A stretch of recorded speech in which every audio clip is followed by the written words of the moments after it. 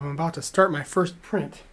Now, one thing I've noticed with this print head is you have to make sure before you print that all three colors are feeding. If you have a jam, you cannot pull the jam back out. That's absolutely the wrong thing to do. But now in the mixing nozzle, all three colors are feeding through, so I'm ready for a print. You can see a glob of mixed colors there. Yes, over here. I got Repetier host running with the Cura engine. I'm going to press print here.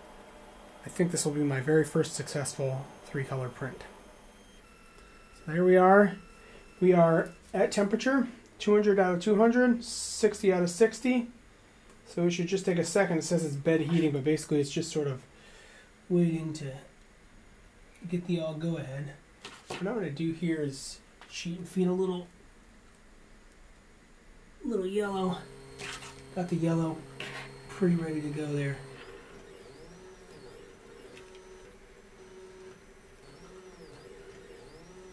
Yeah, I'm too... maybe not. It is printing. It is printing.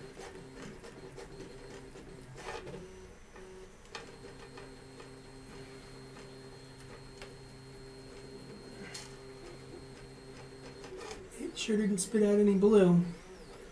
So it's having problems. I don't know what it's having the problems with there. So that almost worked. It got the first layer in yellow PLA down on the bed with good bed adhesion. It skipped the blue filament, and then it printed the natural clear colored filament, and again, good bed adhesion. But I let the machine cool down, and I pulled the blue filament out, and this is what I found. So this, you can see, is this like corkscrew looking bit of filament, and it's a clear indicator that the filament is getting to be a much too high of temperature in the heatsink itself. So instead of rigidly pushing itself out through the nozzle tip, it's sort of turning all molten and twisting up inside of the heatsink. So this means that the heatsink isn't getting cool enough.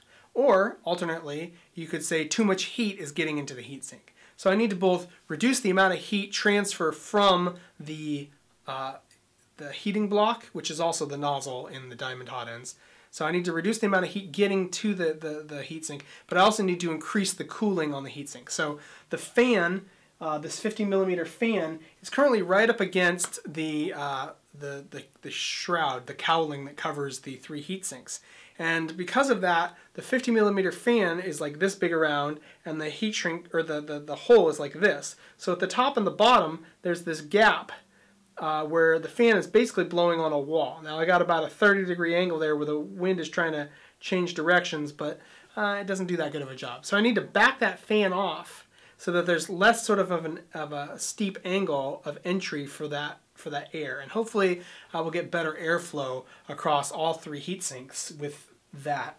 The other thing I'm going to do is print off the mold for making a silicone, high temperature silicone boot for the heater block. And hopefully that boot will keep the heat contained more efficiently within the nozzle itself. So the nozzle, not only is too much heat getting from the nozzle heater block into the heat sinks, but it's also just radiating out into the air, and it takes forever to heat that nozzle up to temperature. It's just such a big block of brass, but it cools down lickety-split. 10 seconds after turning off, it's 190 instead of 200 degrees, whereas it probably takes a minute and a half to get from 190 up to that 200 degree mark. So definitely need the silicone boot. Hopefully those two solutions will do the job. If not, then I'm going to have to put an individual 30mm fan blowing across all three heat sinks individually. Don't want to do that. It's going to cause a lot of problems with the design. It won't be nearly as compact. This part right here is supposed to be made out of solid brass. So this looks like brass, but it's actually brass-plated stainless steel. So that's really bad because stainless steel has terrible thermal conductivity. And you want your heating block and your nozzle, which this part does both, the heating block and the nozzle functions. And you want both those parts to be made out of real brass because of that thermal conductivity. So it would be better if this was made out of aluminum.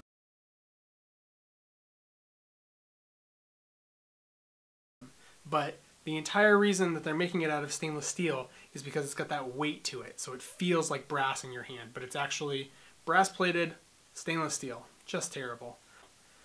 Yeah, if I can find a legitimate brass version, I think that my problems will be greatly alleviated. So this is the extended fan shroud that I've made tonight. Now there were errors in my print, so I put some tape on it to patch those holes. You can see the original shroud there, and with this shroud I added about 2 centimeters in length.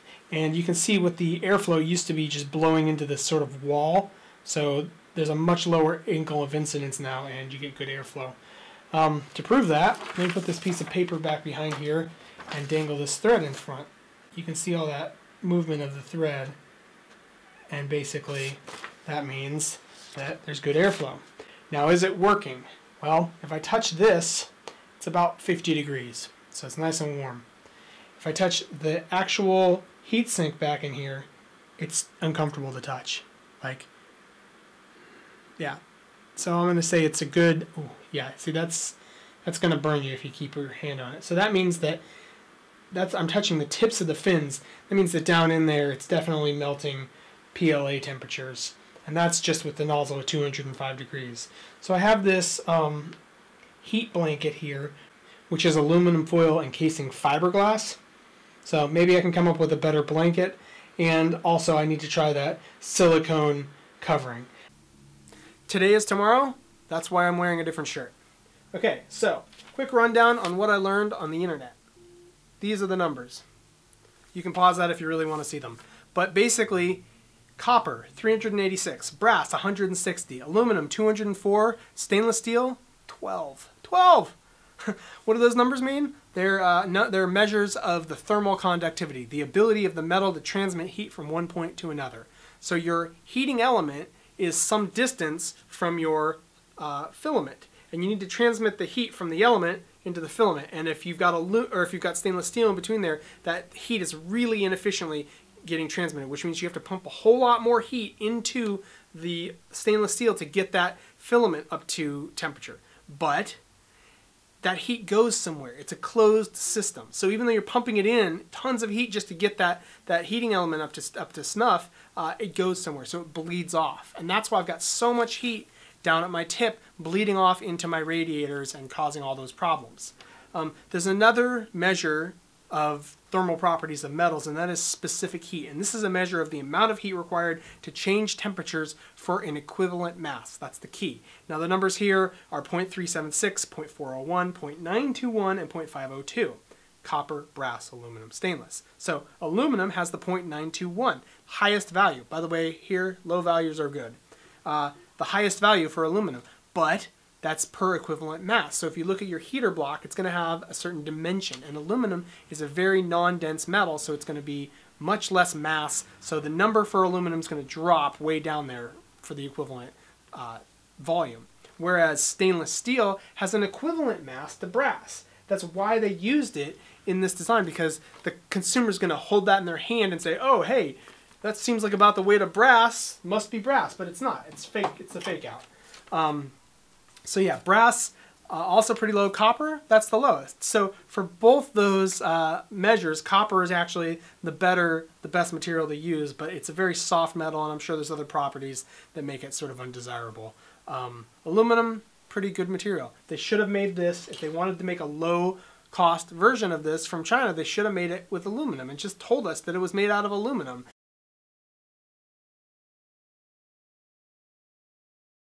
Not lie to us, and aluminum would actually be, I would buy the aluminum one over the brass because I'm concerned about weight. I don't want all this weight on my head. I've had to upgrade the stepper motors on the printer because this thing weighs too much for the original steppers to lift it. So aluminum would have been a great material, but instead they decided to lie to us by brass plating stainless steel. So China strikes again. It'll get you every time. Okay, what's coming? This is an E3D V6 hot end inside of some 3D printed parts. Now, the 3D printed design here is a modification of the Joseph Prusa i3 Mark II. Now, he released those files, and I've modified them so that you can see here there's 3 channels coming into one for the 3-into-1 hot end. So I'm going to do this. I'm going to work on this one while I'm waiting for my actual genuine brass diamond end to come in the mail. And I think that in combination with this silicone boot, focus, and the actual brass material and the better airflow that I'm now getting through my cowling, I think that I won't have a problem with heat anymore, and I should be able to successfully print with the diamond end. So it would be nice to have a cheaper version, that being this, because you can get these for like $5, these hot ends, these whole radiator things, and yeah, so it should be like a much cheaper upgrade. Whereas the genuine brass, first of all, you're probably going to buy a counterfeit one accidentally first, and then when you can find a genuine brass one, they're usually $40 to $60. So that's not nearly as inexpensive. So yeah, that's what's coming. Make sure you subscribe and also click the little notification icon down there so that you get the notifications when I release the videos of me printing. And thanks for doing that. It helps out a lot. As you can see, this is a brand new channel and I'm trying to launch here. So tune in and good stuff is coming. Thanks for watching.